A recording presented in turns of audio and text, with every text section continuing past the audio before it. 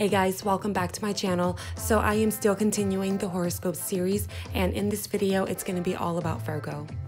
And before I begin, I would like to invite you guys to subscribe to my channel to get the latest updates and also give this video a thumbs up. As usual, I am starting this video off with my base and brows on already. Here I am taking my JCat Beauty Hollywood eyeshadow palette, and I'm going to take the darkest deep brown and I'm going to put that right into my crease. I usually like to go in with a lighter transition shade, but in today's video I'm going in with a darker first because I want this look to be super intense. And the brush that I'm using to apply this is a tapered, somewhat dense brush by Tarte. Now I know I do a lot of brown in my crease area, but because today's look is going to be all about Virgo, one of their color is natural brown. It's a very simple color that's associated with elegance, simplicity, earth, elegance, and of course the season fall. Now I'm just taking a lighter shade and I'm just going to blend out those edges. Now what I use to describe the color natural brown also describes a Virgo very well. First off, the zodiac Virgo is the sign of a virgin. This means they are naturally going to possess feminine traits. They typically look youthful, they have very innocent, delicate features, and sometimes they can be a little bit naive. But this is only because they're pure, they're innocent, and they're honest. Virgos are dedicated, hardworking people to the point where they can be considered somewhat of a perfectionist. This at times can make them very anxious, where they become overwhelmed. They're self-critical and sometimes can overanalyze. Again, this is the perfectionism that they have inside of them. I know all of this talk seems like they are overdoing themselves to the point where it's a little toxic, but the good thing is that they are very health conscious. They like to keep a healthy diet as well as stay physically active. Doing this really helps balance out their physical state from their mental state.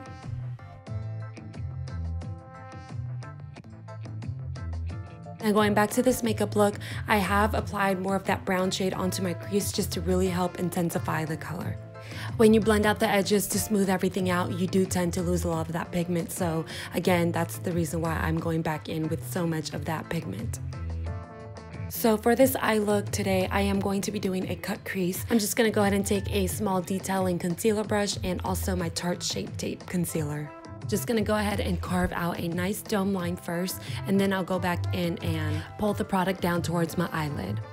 Of course, doing this really cleans everything up, and it also is a great eyeshadow base.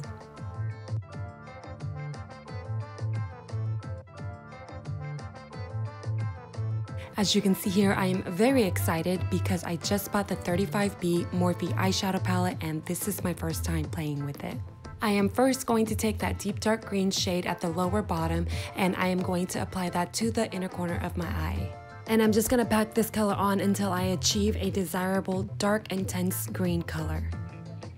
So I'm also going to go ahead and apply this color at the outer corner of my eye, creating a halo look.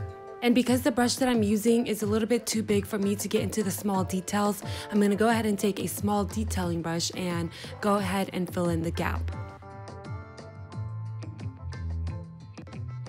Now, aside from the color brown, green is also a color that is associated with a Virgo. Both colors are very much so represented in nature and on earth, and you tend to see a lot of these two colors in our natural world.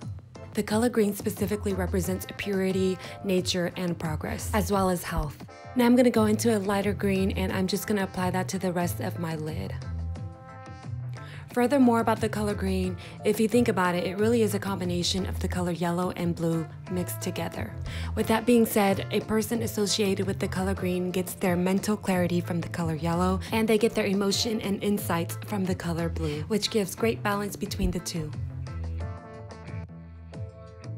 Also, the color green is sometimes associated with being new or inexperienced. This sounds very much so like a Virgo, hence the sign of a virgin. Now, I know that when a lot of people think of the word virgin, they think of a young woman who has not yet had sexual intercourse. For Virgos, whether this applies to them or not, they are actually really obsessed with sex. However, not in a way where they want it and desire it all the time. They're more fascinated with the details and techniques that they can use during sex. This can come off as if they're cold-hearted to their partner because it comes off as if they're more concerned about the physical aspect rather than the emotional aspect. But to comfortably get a Virgo out of this state, they just need a lot of reassurance. And right here, I'm just blending away the last little bits.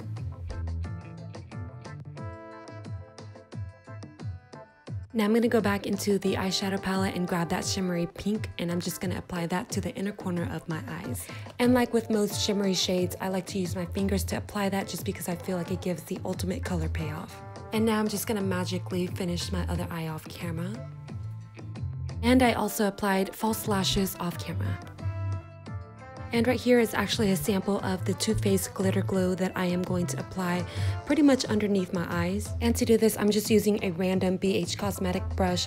I think any brush would do. And I'm just lightly patting this on my skin just so that I don't move any of the foundation underneath. And now I'm just gonna go ahead and use my fingers to apply some iridescent pieces right on top of that glitter glue. And I felt doing this really represented Virgo's purity and innocence. Of course, I can't forget the other side, so I'm just gonna go ahead and repeat the same thing on my left side. Moving on, I'm just gonna go ahead and apply some false lashes onto my lower lash line. I simply just cut up some old lashes that I no longer was using, and I'm using them for my lower lashes. So I am going to apply a total of 2 pieces on each eye. Now I'm gonna go ahead and take my Maybelline Eye Studio eyeliner and just line my lower waterline. And if you guys are following along, I suggest you guys do this before you apply the iridescent pieces onto your skin, because it was hard for me to apply this on without having to tug on my lower cheek. Now right here, I went ahead and added a jewel piece right down the center of my forehead, as well as put my hair up in a ponytail.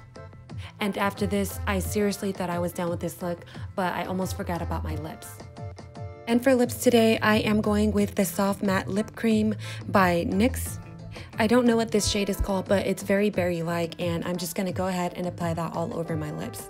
I decided to go with the pink shade today because I thought it was a great representation of Virgo's femininity.